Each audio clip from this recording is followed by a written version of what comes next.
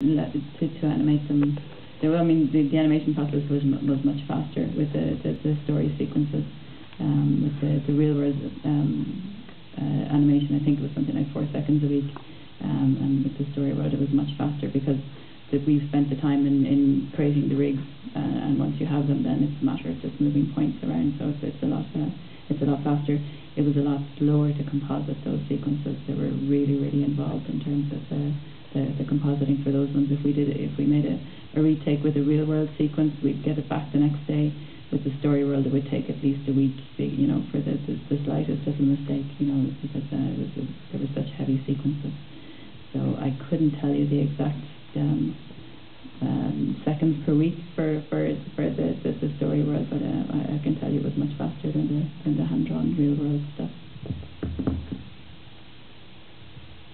Yeah, with the story world, one of the things I like is a few little kind of animation jokes, like the woman with the 3 hands, or the way he kind of picked up the old lady and threw her over his head.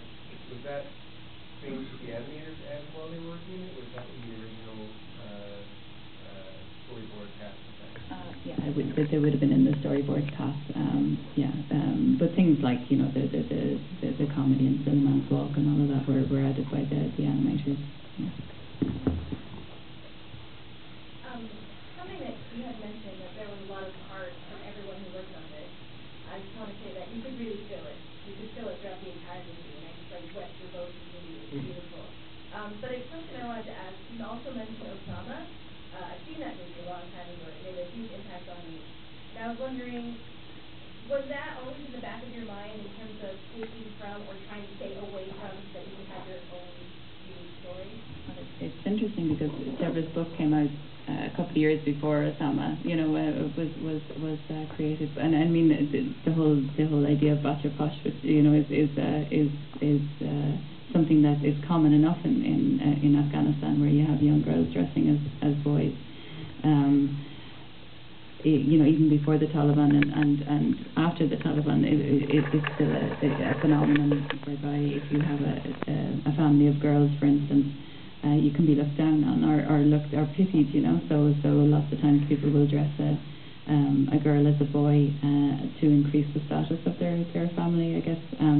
Also, there's a little bit of superstition involved. If they believe that if you dress one of your girls as a boy, then you're more likely to have a boy. After that. So again, it's not a simple enough thing in terms of.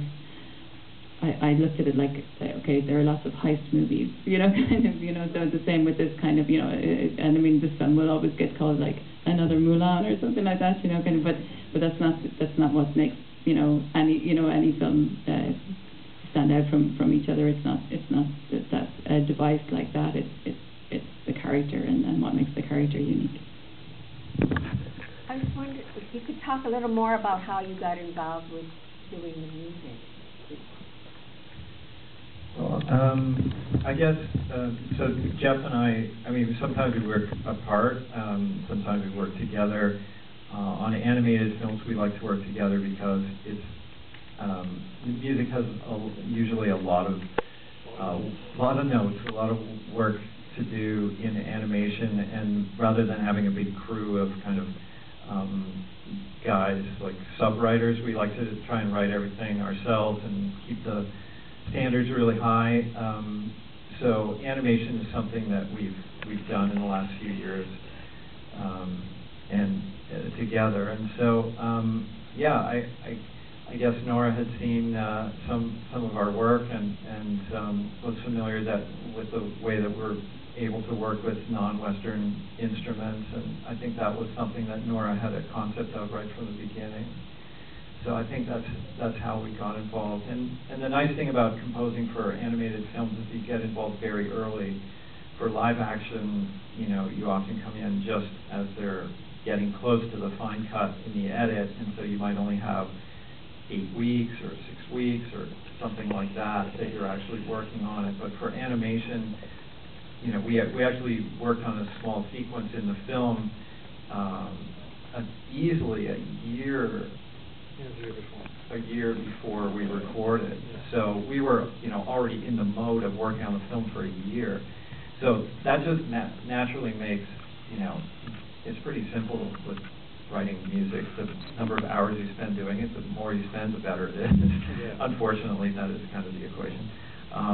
And so, yeah, we're having that long stretch of really a year of having it in our heads, and the last 4 months were when we were really intense on it. But yeah, it's something that we love this film and put a lot into it, and so it was so great to have that time to be able to honor the story and be able to help tell the story.